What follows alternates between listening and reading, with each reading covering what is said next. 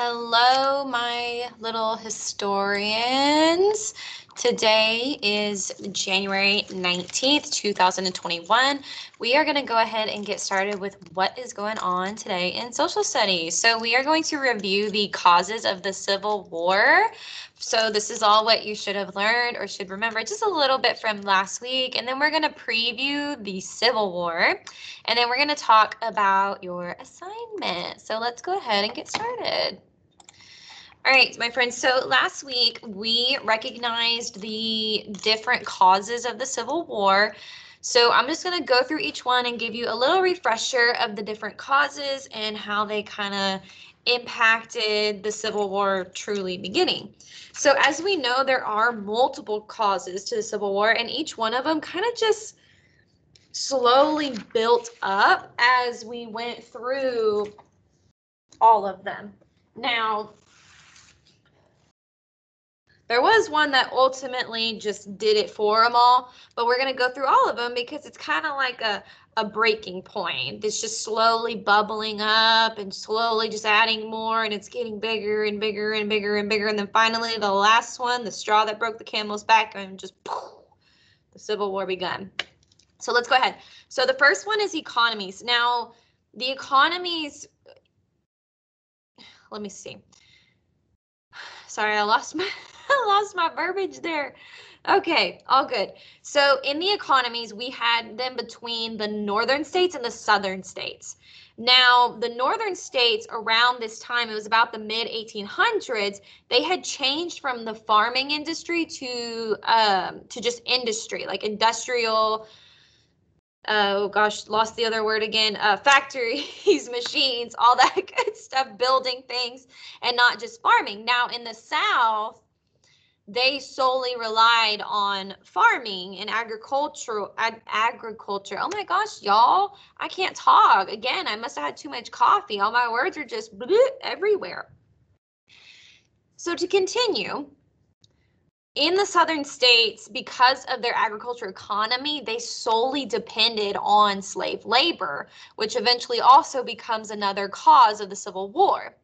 Now moving on to the next one, which is rights. Now, this isn't referring to human rights or people's rights or citizens' rights. It's referring to the rights of the states.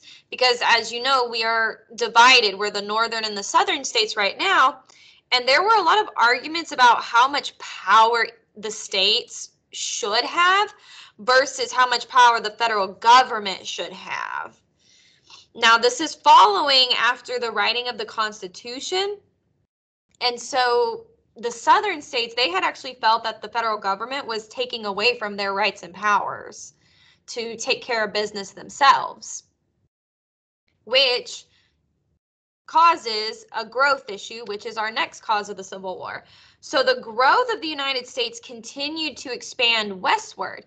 Now, because the states had only certain rights and the federal government had certain rights, it kind of impeded the growth of the United States expanding westward, because each state that was added to the country would shift the power of the North and the South.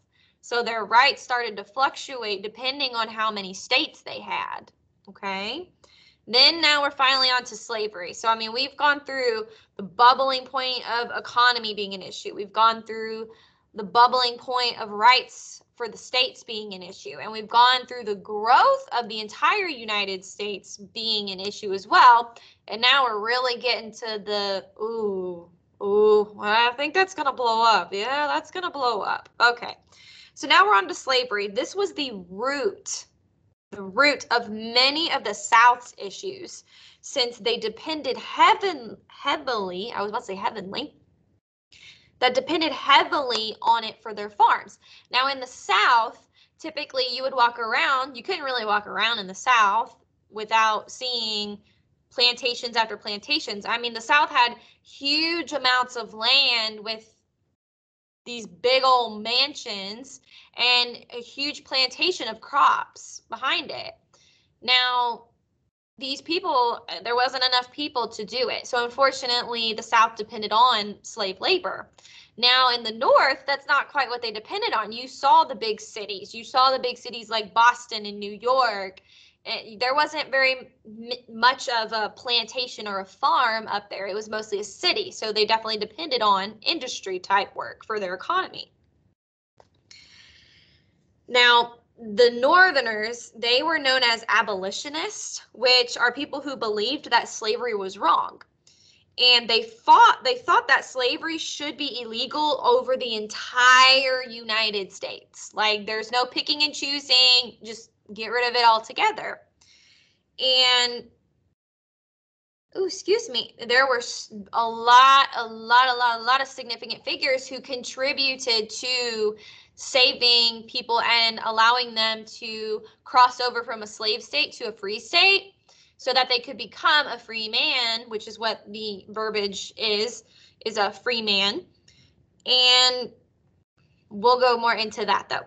So the next point is Kansas. Now, the state Kansas. Kansas was where a lot of the issue of slavery kind of first like boiled up because of the fact that Kansas was like 50-50. Half of them were for slavery, half of them were against slavery. And so when the federal government passed the Kansas-Nebraska Act of 1854, this gave the state the chance to figure out and vote, okay, which one do we want to be? Do we want to be a slave state or do we want to be a free state? Then we're on to Lincoln. Now, we're really starting to get the tip of the iceberg. We're really starting to hit the top now. Now, Lincoln, he was elected as president of the United States in 1860. Now, he was a member of the new anti-slavery Republican Party, and it was actually pretty amazing how he became president because his name was not on many of the southern states' ballots. So it was kind of like, whoa, everybody in the northern states had to have voted for him for it to outweigh the southern states, which goes back to the issue of state rights and the growth of the United States, because certain states were up with the North and some were down with the South, and their growth depended on who could control the presidency or who could really vote for who they wanted to or who they really wanted to be in office. Then we are finally at the tippy-toppy point where, yep, it's going to happen. Secession, which I have a typo, excuse me, it's S-E-C-C-E-S-S-I-O-N. My bad. We're all human, we make mistakes, even teachers make typos. So there is secession. Now, like I said, this was the of the whole point. So there were several southern states that decided that they no longer wanted to be a part of the United States because the North had all the power and they elected a president who was anti-slavery. And they were over. So they were like, you know what? Bye. See ya. Later, alligator and a wild crocodile. We're out. We're seceding. We are leaving. We are getting away from you. Now, they thought that they had the right to leave. However, of course, there's a difference in that thought when it comes to the northern states and when it comes to Lincoln. Lincoln was like, you don't have the right to leave. You're a part of the United States. That don't make sense. No. Are you kidding me? So what happened was since Lincoln felt this way, he sent in troops to stop the South from leaving, which ultimately is what started the Civil War. Dun, dun, dun. Crazy, I know.